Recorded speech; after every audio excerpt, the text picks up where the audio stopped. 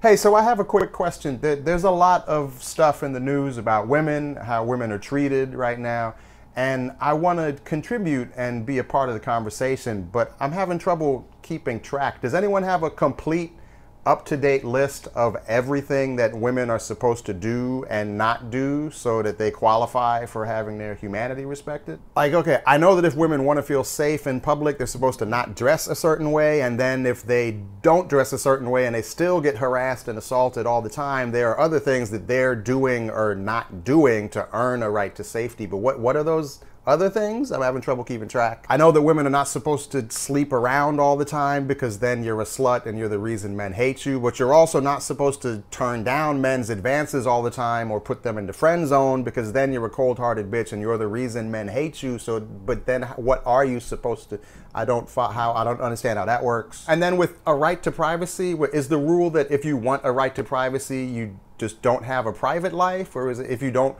want things stolen, don't have anything private that people might want to steal? Is it just don't use any of the technology that everyone uses to communicate nowadays? Which I'm not clear on that. There's just so many things to keep in your head at one time. I want to do my part as a man and keep reminding women of the rules, but there's just so many rules and we keep changing them and adding more. It's hard to keep it all in your head. I kind of feel like it would be easier if we had a list of rules for men to follow and we just passed that around amongst ourselves. It kind of feels like it would be less of a hassle. Like, it could be a short list. It could just have one thing on it. It could say, hello, asshole, women are human beings. And we could take that and pass it around to each other every day. And even if we did need more follow-up on the specifics, that would be so much less paperwork. It seems like a much more streamlined workflow. But I'm sure there's a reason we're not doing that. So if someone could send me the most current, up-to-date list of all the freedoms and aspects of life women are expected to voluntarily opt out of so they have a right to feel safe, and everything else that women are supposed to do and not do so that they qualify for being recognized as a human being. If someone could just send me the current list and a way to subscribe to automatic updates since we keep changing it, I'll be glad to pass that along.